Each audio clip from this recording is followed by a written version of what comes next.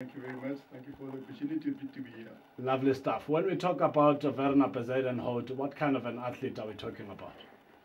Well, I think the best thing is very talented, and the thing I appreciate most of him is he is coachable.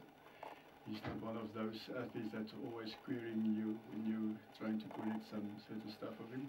And yeah, it's a pleasure working with him. Wow, lovely stuff. I've been training with Coach Wimpie for 4 years now, and in the beginning it was strange. I struggled with the training to learn his technique and stuff, but Coach Wimpie he's one of the best coaches, and I think it was like 2 months when I've started training, and he picked me up and brought the best out of me. Yeah. Has athletics always been your thing, or dear daddy maybe convinced you somehow? Yeah, I think I ran athletics since I was 6 years old. Yeah. But I love rugby.